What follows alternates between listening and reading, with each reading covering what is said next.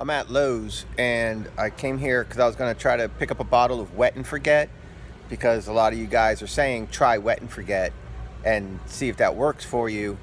You just spray it on and walk away and it comes clean. So I ended up spending about an hour in the store looking at all the different gimmicks that are on the shelves, from outdoor Clorox, which is nothing more than bleach, to all these different things they have, including one I'm going to show you. The instructions say drop the siphon tube in, apply it to whatever you're applying it to, let it dwell for 3 to 5 minutes, but don't let it dry, and then come back with high pressure and clean it off. And my question is, if you're going to come back with high pressure, then why even put a chemical on in the first place? The pressure is going to clean it. And they're like $20 for these bottles. My mind is blown that there's so many freaking gimmicks and people fall for it, compared to just going with my recipe. So it was kind of disappointing, because I thought I was going to be able to do a good video today of like Wet and Forget versus surface cleaning, and I'm not even going to waste my money. There's no way I'm going to waste my money and then wait 6 to 12 months for it to clean, because that's what it says on the... I'll show you. Here's the Wet and Forget moss, mold, mildew, and algae stain remover. Now it says no bleach, no rinsing, no scrubbing, no power washing, non-acidic. First thing you turn around, you look at, what the hell's that? And what does it say? Keep animals off treated surface until product has dried. If contamination occurs, rinse animals' paws. Plants, do not spray directly onto plants. Flush with fresh water if accidentally sprayed. Do not spray in windy conditions, as this will reduce coverage and can increase spray drift onto plants. What the hell's in this shit? I don't understand. What's in this? I have no problems using bleach, thinned down to the recipes that I suggest. This is kind of scary. It was like 20 bucks for this, and you put a little pump sprayer on it, or I guess you could pour this into like a backpack sprayer. Maybe spend 40 bucks and fill up a half a gallon of a backpack sprayer and go ahead and spray something. And then it says, this is the best part, it says do not apply if rain expected within 4 to 5 hours. Well, there goes the south. And be patient. Good things take time.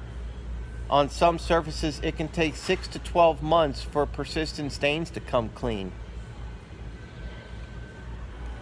6 to 12 months? I wouldn't use Wet and Forget if Wet and Forget gave this to me for free and said use Wet and Forget. Hell no. I know what's in bleach. It's sodium hypochlorite, and I'll use bleach all day long. I'm sorry, Wet and Forget, but... And, yeah, that... I'm not... No way. Not gonna happen. I'm really disappointed, because I thought I was gonna be able to do a cool, like, comparison of Wet and Forget with surface cleaning, but that's just not gonna happen. Here's another one. This will blow your mind.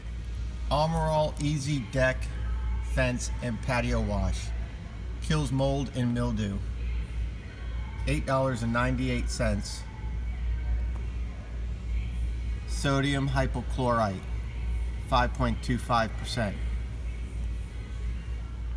And as we've well established on my videos, sodium hypochlorite is bleach. So with this stuff, you hook up a garden hose, you spray it on, let it dwell, and turn the valve off or whatever, and then rinse. $8.98. Bleach-based formula renews the look of wood.